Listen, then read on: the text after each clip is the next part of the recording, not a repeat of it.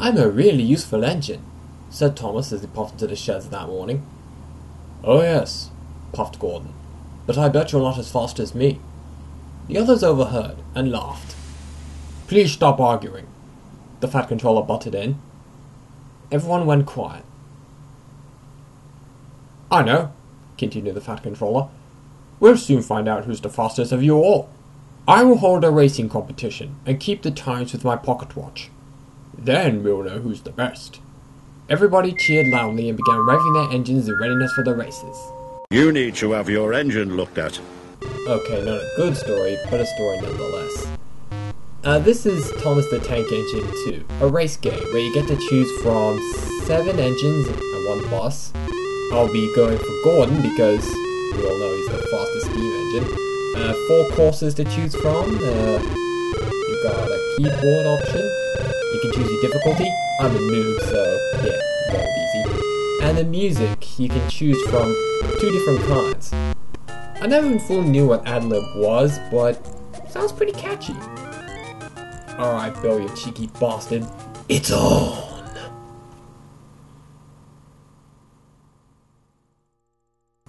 Three, 2, 1, go! Yeah, this game was released for the DOS in 1993, I believe, as a follow-up to Alternative Software's first Thomas the Tank Engine game, where you go around delivering cargo, whilst other engines get in the way. This isn't too different, as you can see. Thomas is obstructing us for some absurd reason. Woo! Look at him go! And I believe there was also an Amiga version released of this game too. Go up, go up, go up. And yeah, in this game there's lots of obstacles in the way. Engines, of course. Vans, which I'll show you later. There's signals, and crossing gates too. And there's also a bonus section. Wow. What kind of coal is Gordon taking on to go that fast? Meanwhile, Bill's just plodding along like the sluggish little saddle tank that he is. Go, Bill! Woo, you can do it!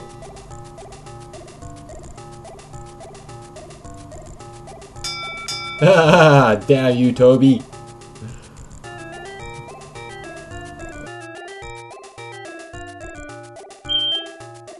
I lost to a tank engine. Oh, the indignity!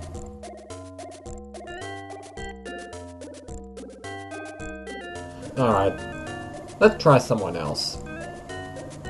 I choose Birdie. We're gonna change to Postal Run. And let's race. Oh, this is gonna be fun. Not! Ready, ready, ready, go!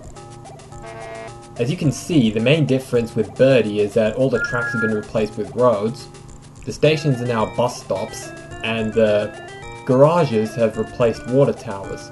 Oh, instead of signals, you've got traffic lights.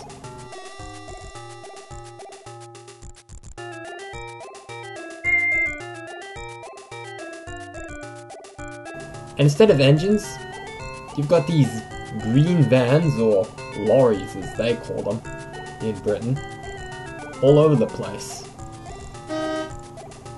Yeah.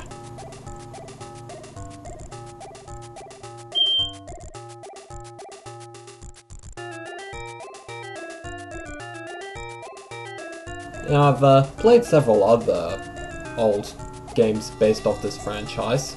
For example, there's the Super Nintendo version, which is really basic and has a lot of Americanization to it. You know, switches, Sir Topham Hatt, etc. I'd call it redundant. And then there's the Sega Mega Drive version. I have never played it myself, maybe because I've never been a Sega person. It certainly has some variety to it. Don't even get me started on the newer ones.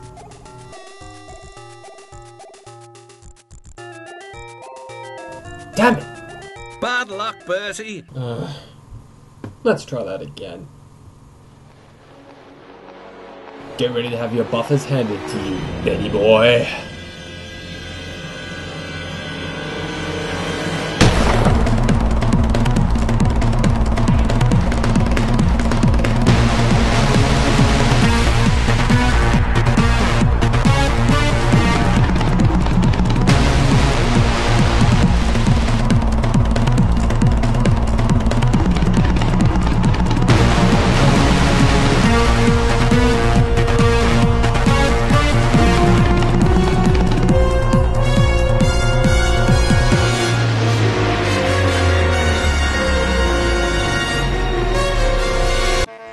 Huzzah!